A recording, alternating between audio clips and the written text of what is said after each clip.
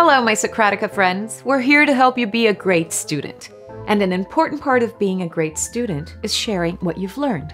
And that means public speaking. Did you know that public speaking is the #1 phobia? People are more afraid of speaking in front of an audience than dying. I know, it's completely irrational. Seriously, what's the worst that could happen? You get booed off the stage? They throw rotten tomatoes at you. Rationally, death is far more serious than making a speech. That's just it. Phobias aren't rational. It literally feels like your life is at stake. If you're afraid of public speaking, you can take some comfort in knowing you're not alone. Today, let's fight this fearsome foe. We will defeat the discussion demons, pummel PowerPoint presentations into a pulp. Socratica friends, assemble your weapons of dissertation. Quick reminder, if you enjoy this type of practical advice from Socratica, please help us continue. Become our patron on Patreon. Every bit of support helps. If every viewer donated $1 a month, I might be able to buy a new sweatshirt. First, consider what kind of presentation you're going to give. The most common types of presentations are roundtable discussions, panel discussions, and solo presentations, usually with slides. Each one of these will mean a different kind of work you need to do, both to prepare and when you are actually giving your presentation.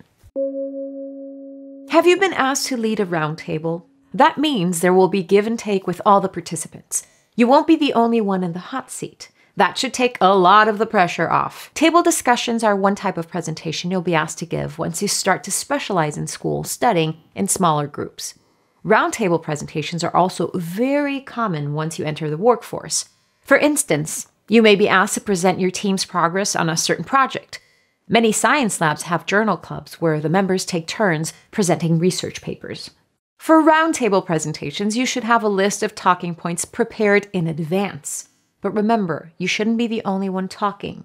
Open the meeting with a quick overview of what you plan to cover and remind your audience that this is a group activity. If you're leading this presentation, part of your job is to facilitate discussion. Make it easier for people to participate by showing them you're listening to what they say. Your body language helps a lot here. Turn a little towards the speaker. Give them your attention. If people are still reluctant to speak up, tell them explicitly what kind of interaction you're looking for. For example, you can say, "I'd like to hear what's the first thing that jumps to mind when you see the numbers in figure 4. Or, "Who has a different interpretation of the results of this study?" Keeping your audience involved will make the time fly by, not just for you, but for everyone participating. Are you going to appear on a panel? This is a common activity in a lot of jobs. Attending conferences and participating in panel discussions in front of an audience is a way to share your expertise. Again, the nice thing about taking part in a group discussion is that some of the pressure is taken off because you won't be expected to speak the entire time. Keep that in mind if you're nervous. You're all in this together. A few minutes chatting together before the official panel begins can go a long way towards fostering this sense of camaraderie. Most panel presentations will feature a moderator who will decide which topics to cover and call on participants to speak. If possible, the panelists should try to connect with the moderator ahead of time so they have a chance to prepare some remarks about the major talking points. I'm not saying you should go up there and read from a bunch of note cards. Just do a little background work so you don't show up completely unprepared. You should also devote a little extra time to think about what other topics could come up during discussion and points you might like to make. Panel presentations are a team effort, so be a good team player. Don't rely on the other panelists to carry you. Do your part to keep the discussion going.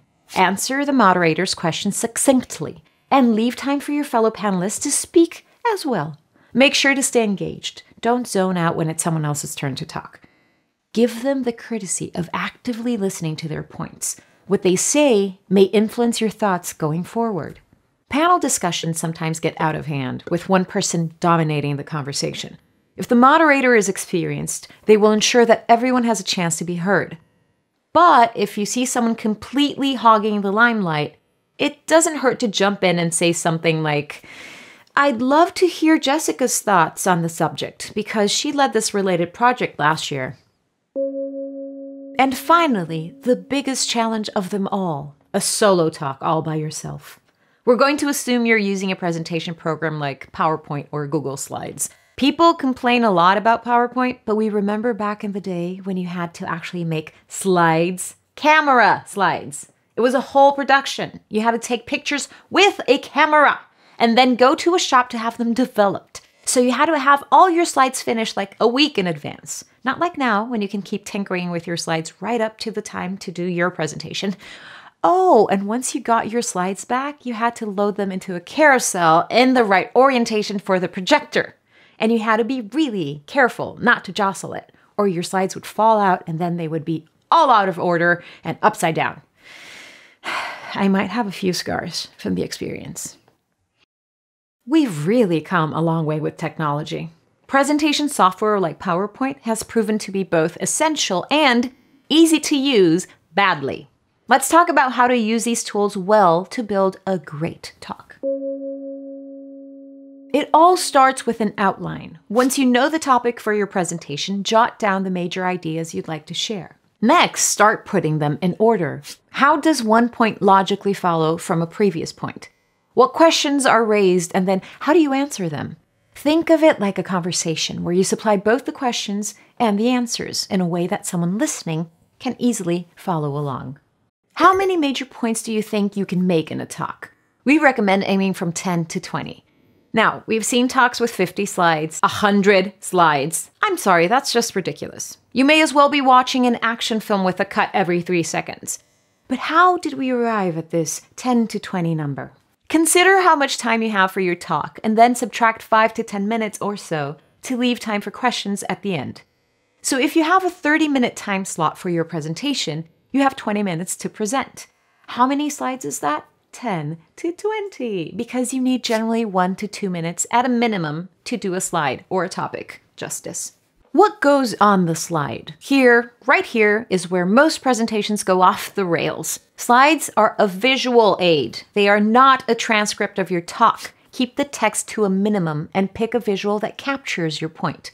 This can be literal, a graph, a table of data, or metaphorical with a photograph or illustration that lets the audience feel your point. The font needs to be very large. Aim for 30-point font as a minimum. Don't bother with bulleted lists. It's one of those default PowerPoint things that really are unnecessary. Write the one thing you want your audience to remember. It doesn't have to be a full sentence. When it comes time to present, you have a simple job. For every slide, explain what it means. Be careful and deliberate. This is especially important when presenting graphs. We've seen so many people slap up a graph and expect the audience to immediately know what it means. Walk your audience through this information. Start with reading the axis labels. Here, we have the concentration on the y-axis and time on the x-axis. Next, describe the trend in the data. Notice the initial high rate of reaction falling precipitously, and then the long tail as the reaction gradually slows down. Finally, state what you conclude from this graph. We conclude that this is a second-order process. Should you memorize your speech?